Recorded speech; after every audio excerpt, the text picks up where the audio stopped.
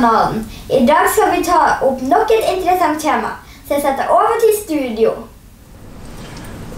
Thank you very much for joining us today during the conference and presentation of the 2 years report that is the fruit of 2 years research and analysis done by a team of the Ordo Iuris Institute. A report titled Children's Rights Pitted Against Children, the legal framework and practice of Barnevernet functioning in the perspective of international legal standards. The copy of the report is available for you. It is the preliminary version of the report. We will accept any comments and remarks during today's expert panel that will follow after the presentation of the report.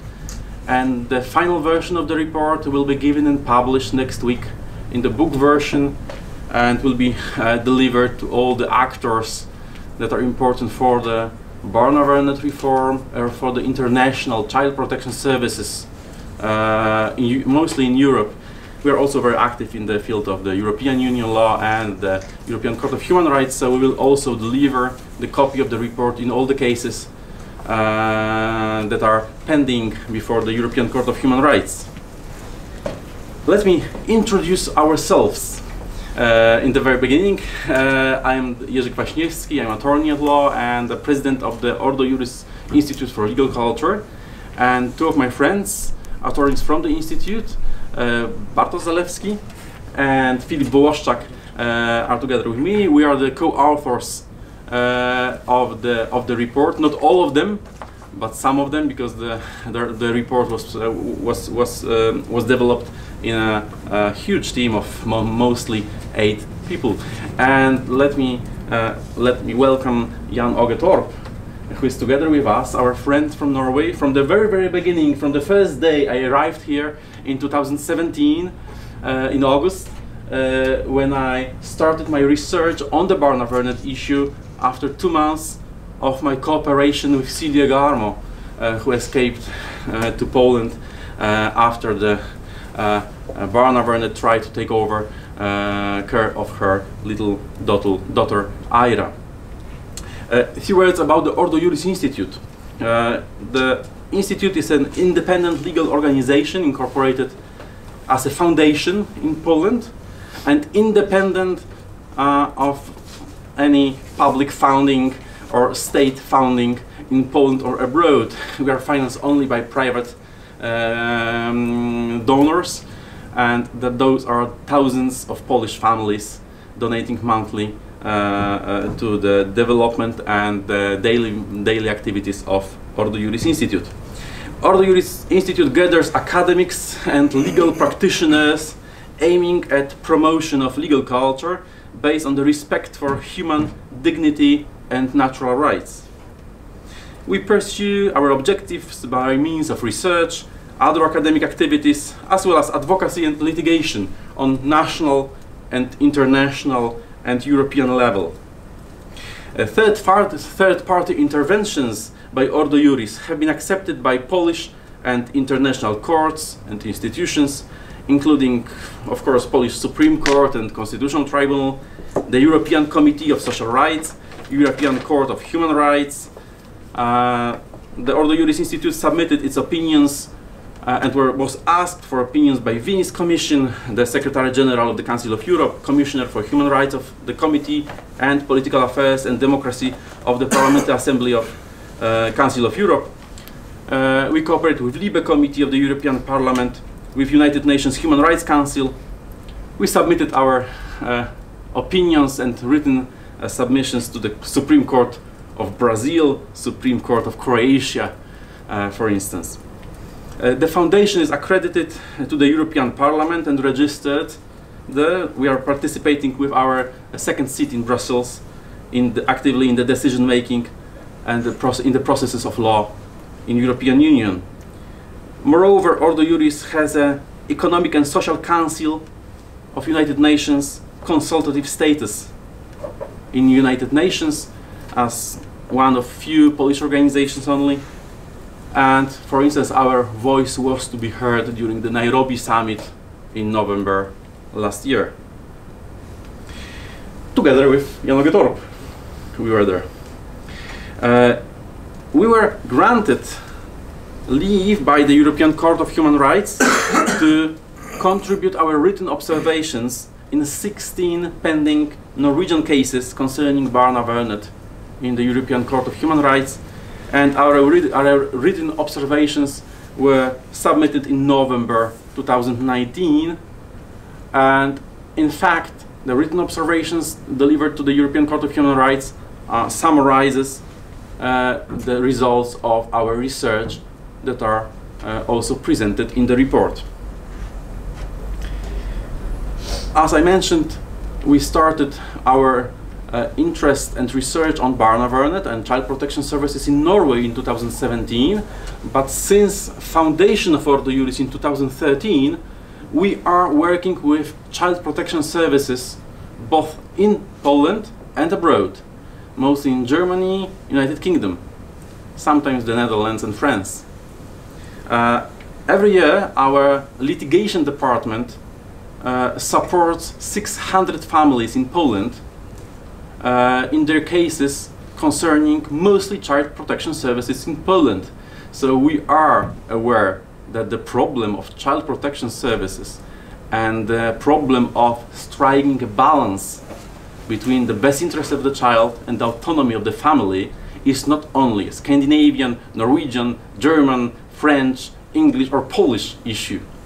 It is something that we have to deal all together as Europeans and representatives of the European circle of legal culture.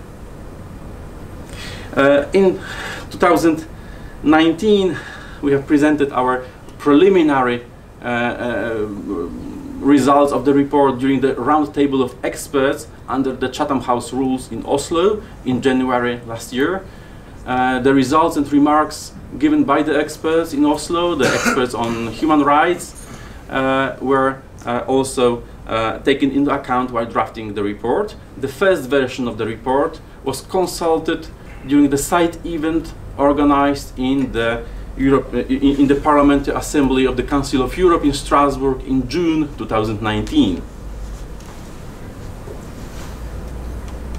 Our report may be summarized in one general observation, pointing to the source and the gravest error of the Norwegian Child Protection Service, Barnevernet: the departure from the fundamental principle of family reunification in all cases where the measures of last resort, separation of the child from its family, were implemented by the authorities.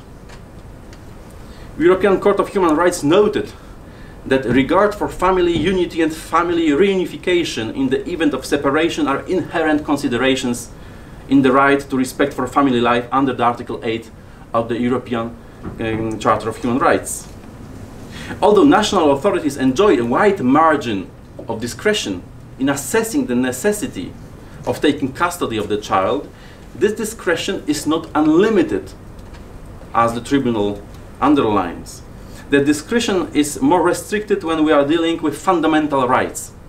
Such rights unquestionably include the right to an undistributed family, undisturbed family life and parental contact, with the right to raise one's own biological children.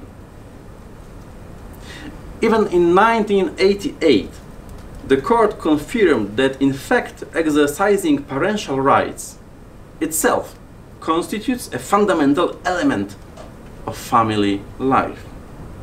So those are two sides, the best interest of the child and the rights of the parents, joined together into the family life autonomy and the family life respect. That is one of the fundamental rights. And also one of the fundamental rights of children at both the international level of their protection and the legal systems of many countries is the right to live and be brought up in their biological family. In the preamble of the Convention on the Rights of the Child, to which Norway is also a part, of course, and as you may not know, the Convention on the Rights of the Child was firstly drafted in Poland in 1970s by Professor Smyczyński, and afterwards the works in the United Nations were also led by Polish lawyers in 80s. And according, in the preamble of the Convention on the Rights of the Child, it is clearly stated that the child, for the full and harmonious development of his or her personality, should grow up in a family environment. The state has also a positive obligation to make measures to facilitate family reunification as soon as possible.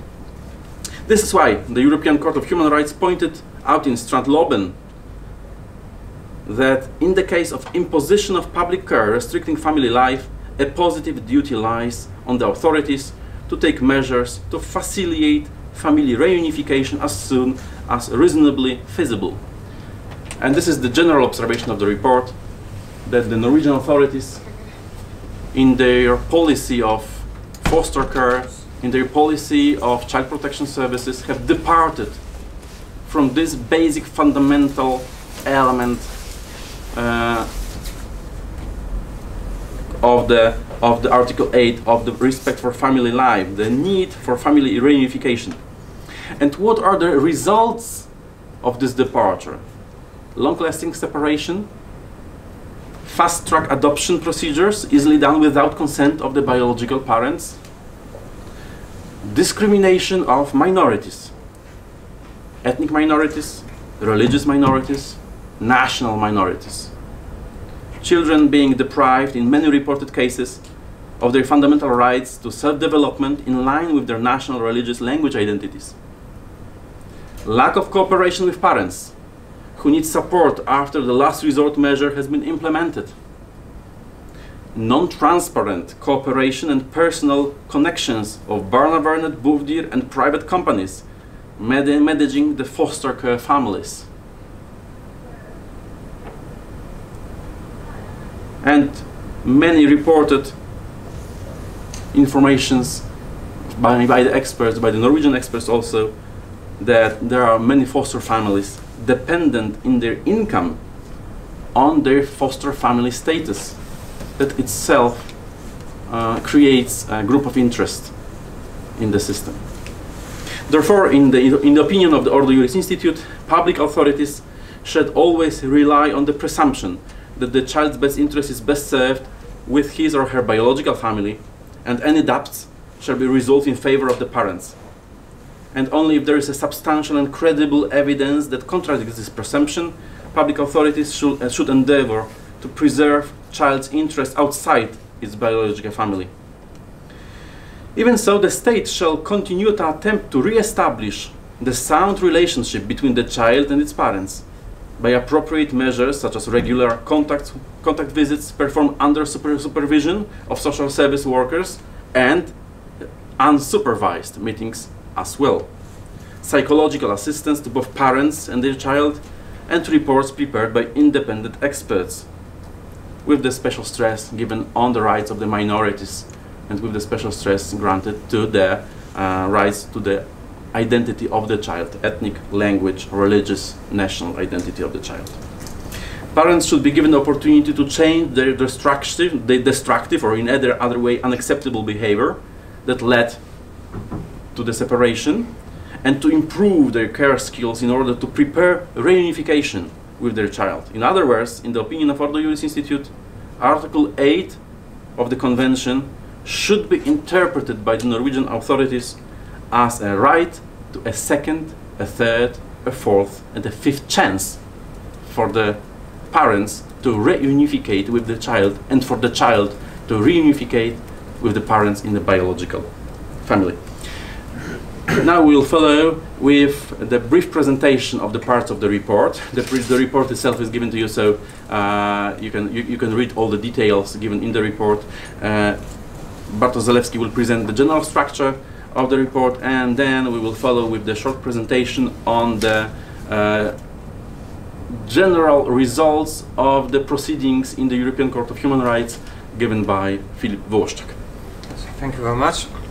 So, ladies and gentlemen, it's our pleasure to present the first comprehensive study about Barnevernet practice and the legal frameworks in the perspective of international law standards. I think that it's also valuable that it's prepared by independent, non-governmental organization.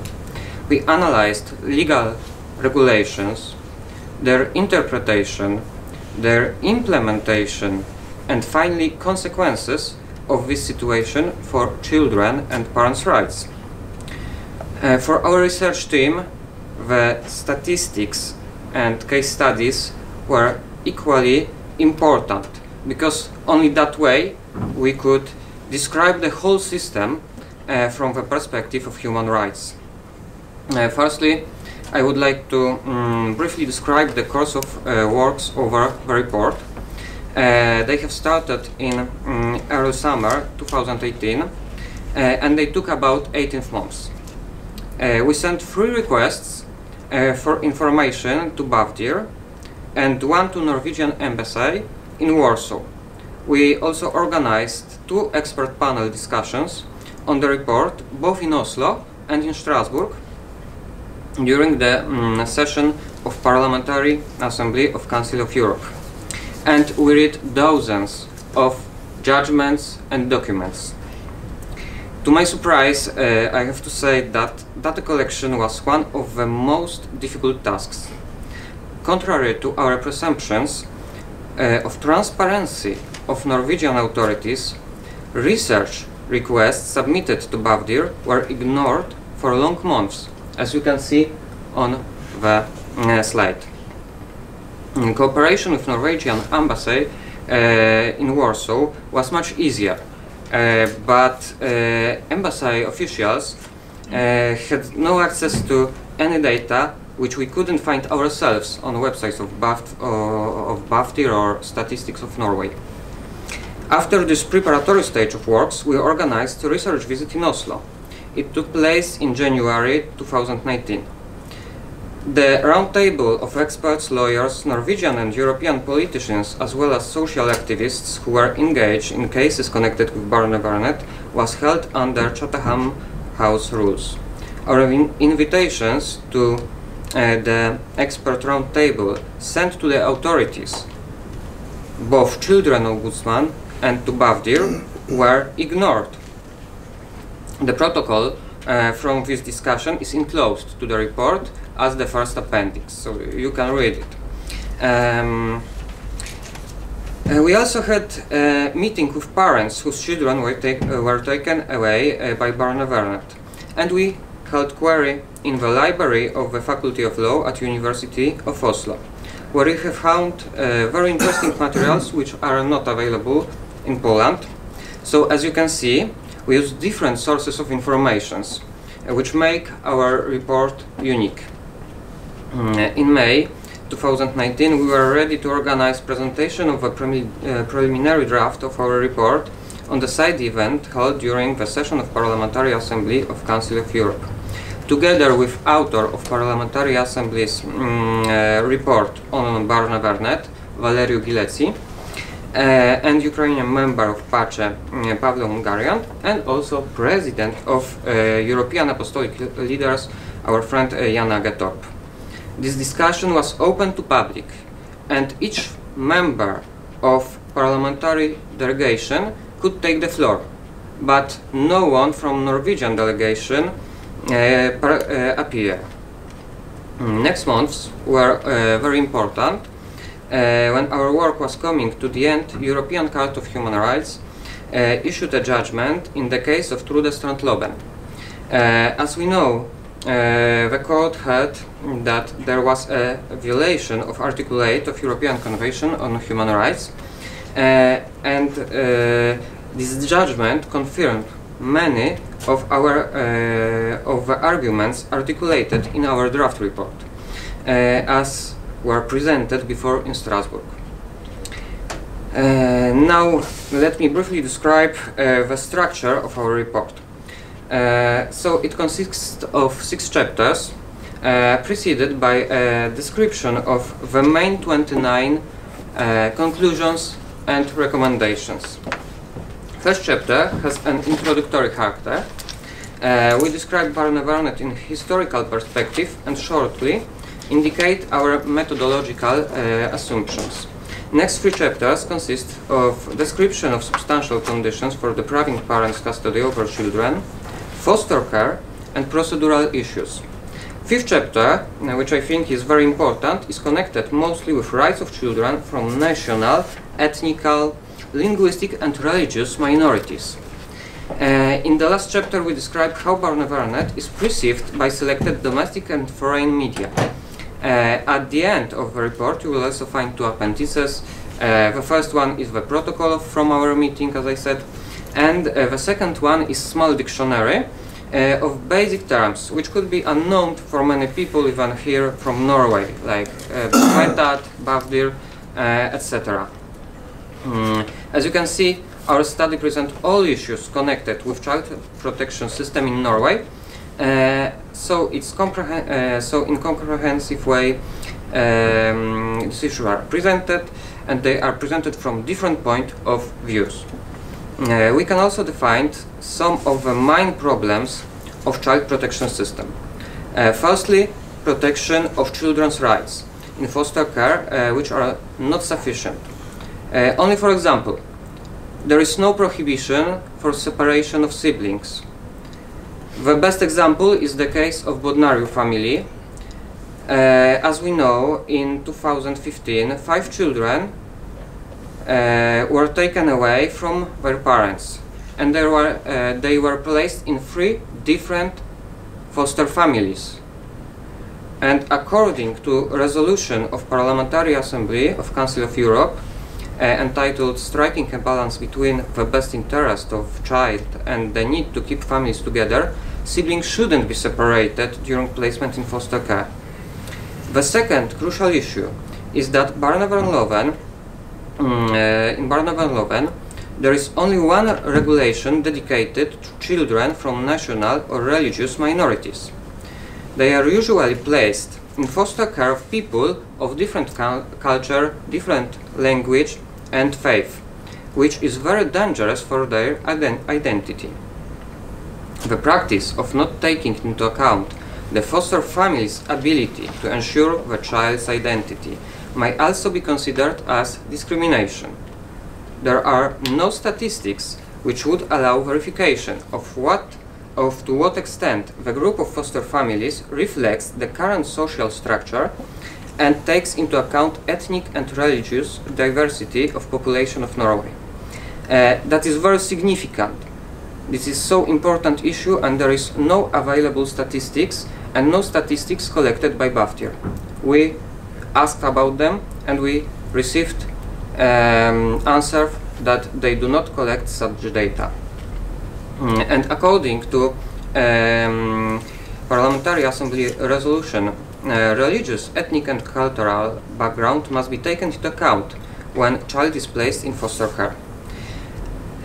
Another important issue are rights of parents.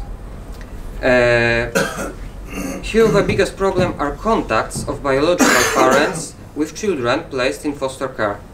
3 or 4 meetings per year, which is not uncommon in Norway, must be considered as the violation of the right to protection of family life. It was confirmed by judgments in Jansen and Loben cases. The analysis of the case law of Supreme Court of Norway and the examples of judgments you can see behind me lead us to clear conclusion that the limitation of parents' rights to have contact with their children for only a few short meetings a year is fully accepted in Norway. We also found out that there is no sufficient regulation to prevent unclear relations between private care institutions and Barnevernet. In last years, about 3,000 children were placed in such institutions, so we can see that it is the issue of great importance. It's also known that there is a flow of employees between such institutions and Barnevernet, and this can lead to various types of irregularities, and some of them were described by media. There are also many problematic issues in practical application of Barnevernet. Section 412, which is the legal basis for taking children away from parents, is interpreted in arbitrary way. Moreover, we observe tendency to redefine the principle of the best interest of the child. Many of the Barnevernet activities seem to implement the alternative principle formulated in the OUA report of 2012. The principle of the optimal development environment without due respect for self-standing value of biological bonds. This approach is an obvious violation of the human rights principle of respect for family life. And it was reaffirmed in Strand Lauban judgment. European Court of Human Rights once again confirmed that personal ties between natural parents and their children must be preserved as long as there are no exceptional circumstances. After placing children in foster care, families should be reunited as soon as possible, and it is also in the best interest of a child. Also, measures used by social services must be proportionate to the situation. Emergency orders are extraordinary measures which shouldn't be overused. In recent years, we could observe tendency to issue almost as many emergency orders as regular decisions. What you can see on the diagram behind me. According to data presented in documents of Parliamentary Assembly of Council of Europe, in 2015 there were even more interim orders than regular decisions. And we have to remember, each interim order must be confirmed by regular decisions. So that's the question. Why there was more interim orders? Unfortunately, this data, and we know that from BAVDIR, are not collected since 2016.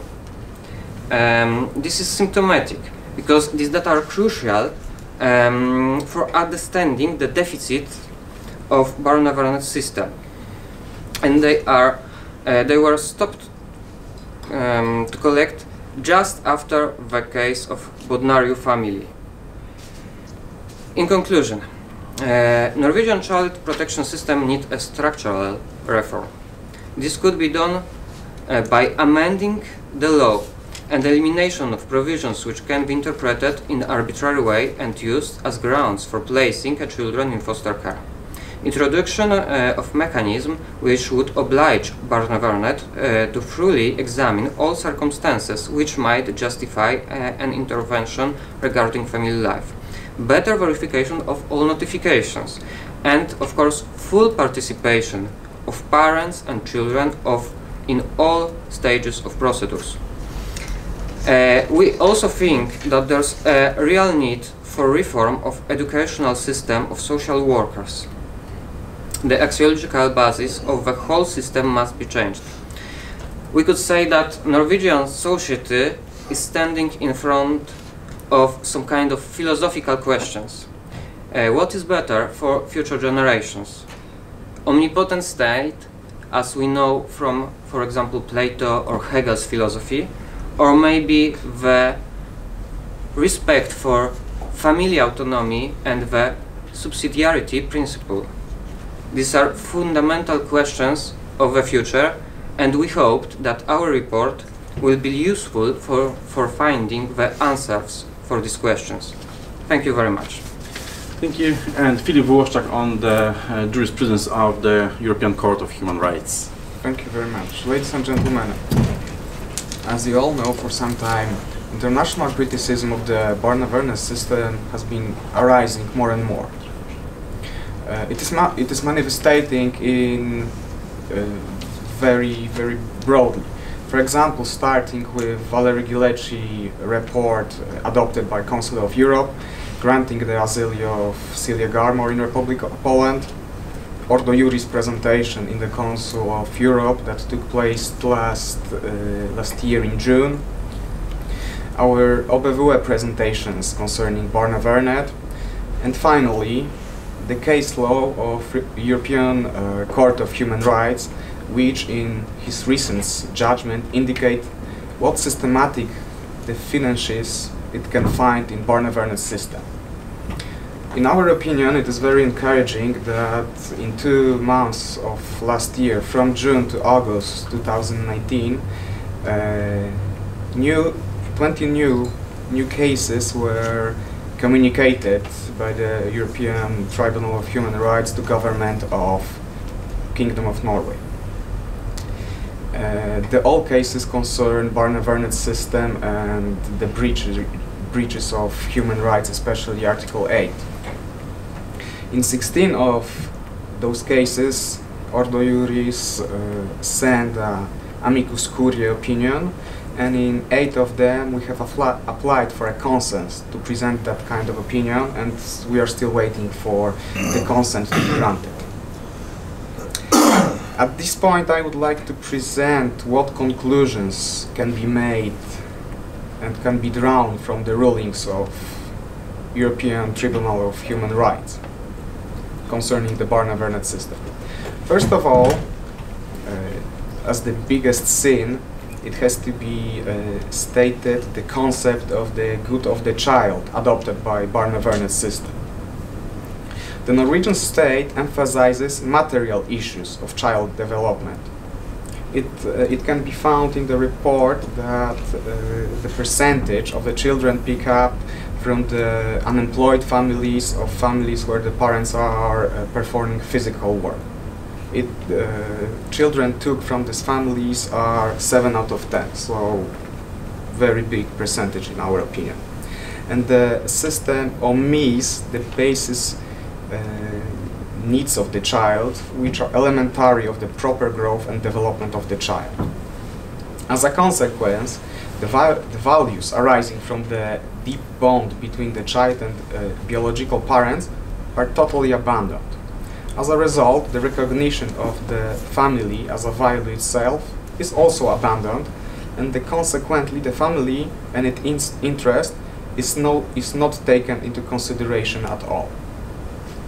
The issue of faulty recognition of child's good entails further weaknesses in the system. The consequence of this is separation the good of the child from the good of the parents, and the omission of the family as whole, as children and the parents. Therefore, the tribunal criticized the Barnevernet approach of denying of importance of maintaining emotional ties with biological parents, and in return taking account of contacts between the child and biological parents only on the plane of knowledge about children's origin. Because of this, contacts are established in a way that do not ensure the parent-child relationship is maintained. The court emphasized that it is in the best interest of the child to maintain all links with their biological parents. In addition, widely criticized are also solutions adopted by Barnevernet. As the principle of the European Tribunal of Human Rights, it is accepted that separating child from the parent should be only temporary and exceptional.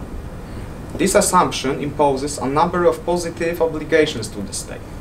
The state, in the first place, should strictly monitor the application and implementation of measures which consist in separating children from the parents, where the reference point to that should be the right to respect the family life as it is indicated in Article 8 of the Convention of Human Rights. Measures that break the bond and are not aimed at returning the child to the family should only be used in very exceptional cases. The state is obligated, therefore, to take, in the first place, a number of measures to prevent taking the child from the family and to repair what the system thinks it is not working in one family. It should first use measures that interfere less with family autonomy, taking account the principle, as it was said before, of subsidiarity. In case of taking away of the child, as I mentioned, it should be temporary, and this another positive obligation of the state is to do everything possible to reunite the family, to stop the taking children into foster care. Therefore, the European Tribunal of Human Rights negatively assess activities involving the automatic removal of children from families and setting up a foster care system that assumes long-term and no remedial proceedings. That is due to the fact that the tribunal recognized the bond with a biological parent, and the children maintains in the biological family as a value itself, and it emphasizes that it should be protected, because being in the biological family is strictly connected with the child's best interests. This is the best interest of the child to be brought up in a biological family. And what is more interesting, this is not the jurisdiction of European Tribunal of Human Rights, but it's district court in Warsaw, which is very strict to that. Last time, the court in Warsaw, in the last case that we were helping in, did not let extradite citizen of Bulgaria to Norway, because court decided that here in Norway, according to jurisprudence of European Tribunal of Human Rights and Consul Kowalski's statement, that his human rights can be violated here. So as we can see, the criticism of the system that we can hear on the international grounds can be heard also in daily life, as we can see. And let's hope that all new 24 cases will be maybe a spark for the government to change the system in favor of families and children, to protect their best interests and rights. Thank you very much. Thank you very much. I will just add that, yes, of course, we have seen that the verdicts, the decisions of the Polish courts that refused to give over citizens of Norway or a citizen of Russian Federation who escaped from Sweden to the Scandinavian countries because of the risk of the violation of the basic human rights of the Article 8, the respect for family life. And that was done under the regime of the European arrest warrant principles. So we can see and we experience the results of this criticism of the human rights violations in northern European countries. And going back before 2015, 2016, where this debate started on, we can observe, and it was observed in the doctrine of law, of the family law on the international level, that we have at least two models of the child protection services active in Europe.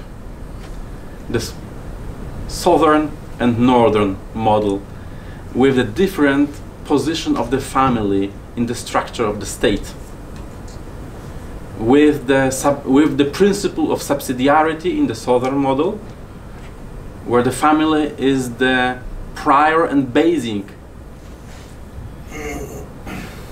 structure of the society that can be assisted by the state, but that can be influenced only in the situation of the violation of the basic needs of the child.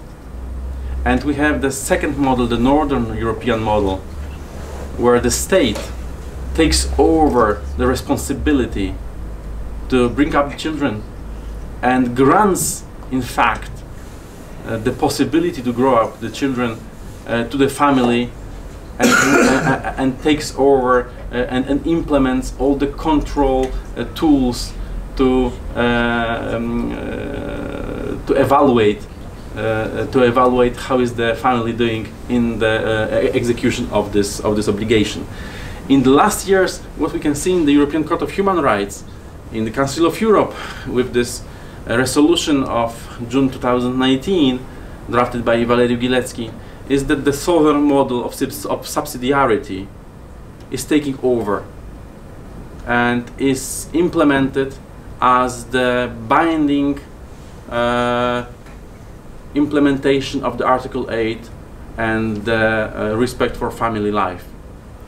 And what is the outcome of this debate that is already over after the Strand-Loben case and other cases in European Court of Human Rights? It is the need to reform the northern model in the states that have implemented the northern model of the child protection services. And elements of the northern model of child protection services were implemented in many European countries, not only in Scandinavia, not only in Norway, in Sweden, in Germany, the Netherlands, England, but also the elements of the northern model system were implemented in Poland in 2010. We have provisions of law very similar to the Norwegian law on Barnevernet. The law in practice is totally different, yes. But the provisions of law are very, very different since 2010.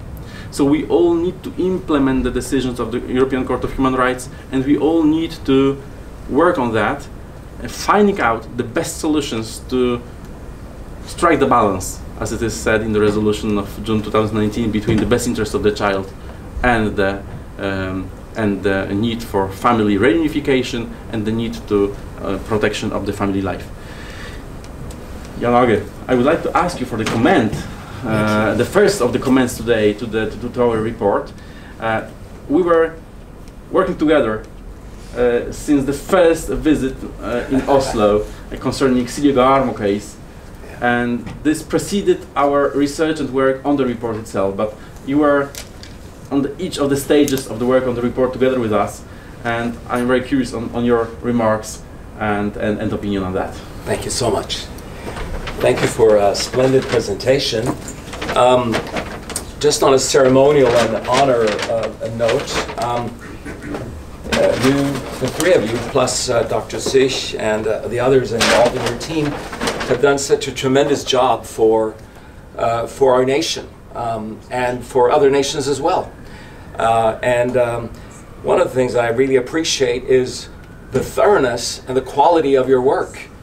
Even the report is so nicely made. I mean, you're obviously putting a lot of resources into this, and when you choose a place to have this presentation, although competing with governmental shiftings in Norway, you choose the most expensive place available, which to me speaks volumes about your respect for Norway, your respect for our institutions and our culture. So that I really appreciate. And I'd like to, on behalf of Christian Coalition, which I'm the chairman of, I'd like to give you a small token of something that maybe I'm not proud of every aspect of the pictures on this, but it's certainly something that we really love as Norwegians. We like to be the rascals. We love to be the Vikings, the hordes that take the world, sometimes in not so good ways. But here is a little reminder for you when you have your cup of tea or coffee. Thank you very much. Here's a little reminder for you. Thank you very much. And here's a little reminder for you. And tough luck, Dr. Sich is not getting it because he's not here. Thank you. Thank you very much. Thank you. Let's give them a little applause if you don't mind.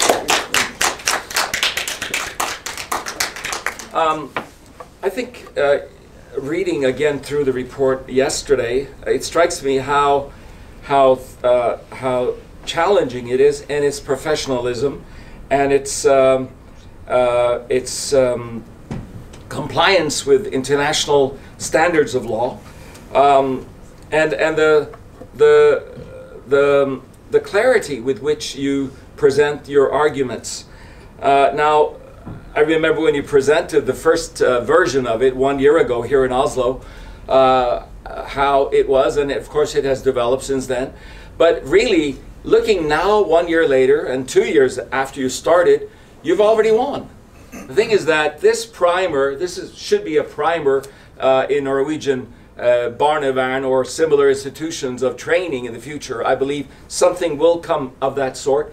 But you have already laid the framework for our country and even for the international standards. I mean the international judgments on Norway. So this is a really remarkable work that identifies the problems, analyzes them, and presents solutions. I think one thing that that we need to appreciate is that although your work is remarkable, and also like Alliance Defending Freedom in both Strasbourg and Vienna and London, etc. Probably the greatest reason why we're winning so many cases now in Strasbourg is the combination of Dr. Valery Giletsky's report, which was thorough, and he talked to all sides. By the way, I have heartfelt greetings and congratulations from my close friend, psychology specialist Einar Salvesen. He's on vacation with his wife in the Canary Islands and is smarting to want to be here instead, but he can't. But he really acknowledges your work. Dr. Giletsky met with Salvesen and other experts on our side and saw the flaws. And he, by presenting that case for PACE and getting such a massive result in PACE, which could have been even more actually had the Polish representatives actually been there and voted. And the Romanians, they stayed home because they were busy with other things. So, I mean, it could have become 85%, you know, if we had really mobilized. But Dr. Giletsky laid the framework, and he helped me understand that what PACE passes as a resolution becomes an important premise for the Court of Human Rights. So that, I think, is a very important thing.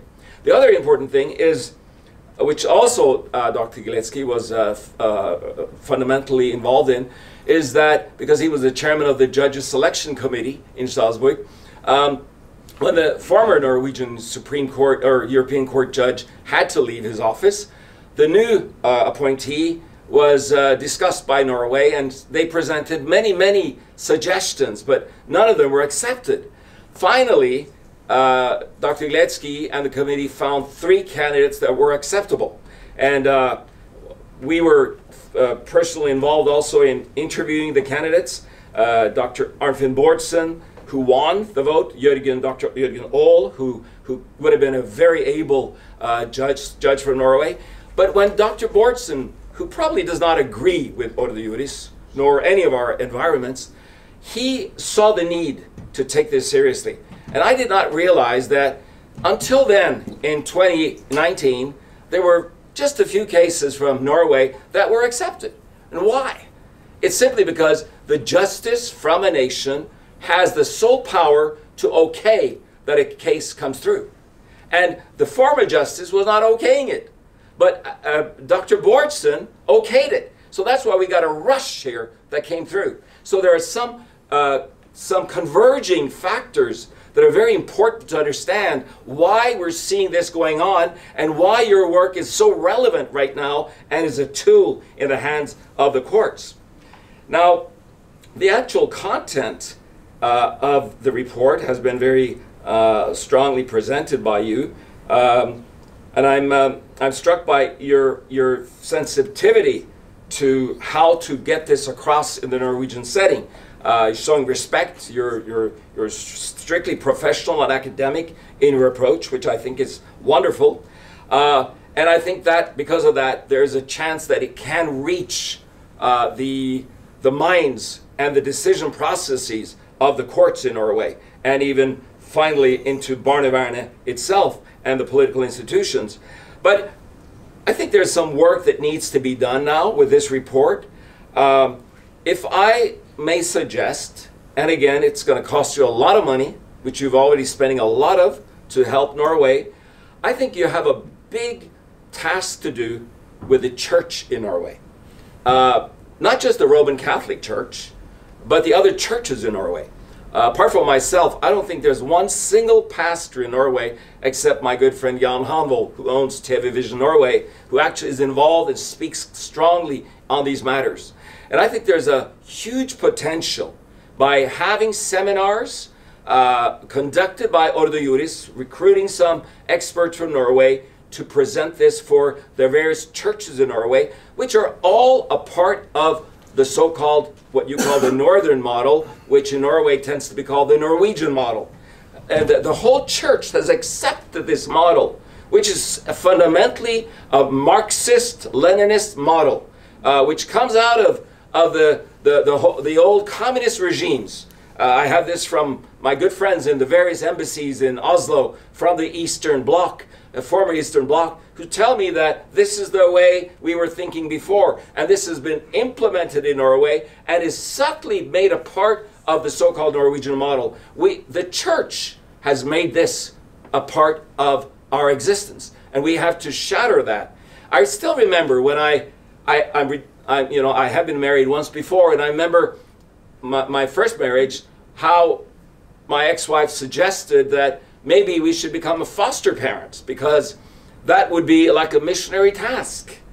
And that has been the way we are presented in Norway in the Christian movement, that being foster parents is really like being a missionary, taking care of the homeless and the needy children, without really thinking through the fundamental need for family and biological family and the connection between the wider family. So I think there's some work to do here of fundamental nature. I would also encourage you to go to all these church bodies. You'll find it will be a stiff uphill battle, I promise you. Even in Norway, the Roman Catholic Church is in no way of the same standards as the Polish Roman Catholic Church. I humbly submit this. And my own Pentecostal movement is still absolutely not that way either. But I think you have a lot to gain there. The other aspect that I think is really important now is to work constructively with the legal profession. Personally, I'm making now a television show for TV Vision Norway, and I'm making headway into the highest echelons of Norwegian judicial system and into the psychological system, and that will shock Norway when it comes. But I think you, with your factual analytical basis, need to have meetings with the Supreme Court, with the various courts in Norway. You need to set up seminars and actually gain their trust and respect, because fundamentally they're not bad people. Although I have talked with the sharpest knife in Norway's judicial drawer, Dr. Carl August Fleischer, who wrote his monumental book in 2006 called Corruption Culture in Norway, which is very shockingly accurate. Still, I think that there are so many judges and lawyers in Norway that are very hungry to learn and to rethink. And I think you have your greatest task ahead in meeting with them and helping them to understand. Thirdly and lastly, in my little comment, you said that you analyzed the southern versus the northern models. And I see that when I travel, for example, in Kosovo and Albania, Romania, Bulgaria, Hungary, and other nations, that the Norwegian model, the Nordic model, is being presented as a part of the Norwegian Norway funds package, which is like, in Norwegian terms, it's EØS money, which the EU has allowed Norway to use at our discretion, the way we want. And I know that I've sit with members of parliament in Albania, in Romania and other countries, and they come here and they present us with great packages of money, of opportunity, of travel, of respect. And we need that. And then we grab it. That's something that Ordo Iuris, ADF, and other competent legal agencies need to challenge the whole system in Europe, because I think that Norway should not be allowed by the European the various courts to do this. Now that it's being proven time and time again that we're breaking the European conventional human rights on vital points. So please, you've got massive work to do, Mr. Kosniewski and your colleagues, in years to come, and I hope you will have the stamina and the strength and the money to do it. Thank you very much for your warm words on our work and some remarks. As to the last point, 2 years ago we have published the full analysis on the Norwegian grants, Norwegian funds in Poland. That was the basis for the current government to renegotiate the structure of those funds being streamed into Poland, as they are in fact the payment for the access to the market. So should be used in a proper way, accordingly to the policy of the state and nation, not accordingly to the policy of the Foreign Ministry of the Kingdom of Norway, as it was presented before 2015. And yes, of course, those all are very important issues, especially while we are working together to implement this now affirmed by the European Court of Human Rights, the proper model of foster care and child protection services that reassure the priority of the biological family and the best interest of the child, strongly connected with the need to reunificate the child from the foster care to the biological family. Let's have a 10 minutes coffee break, and after the coffee break we'll go back to the panel, this time asking all the lawyers here to participate and to take part in the panel of experts. Thank you very much.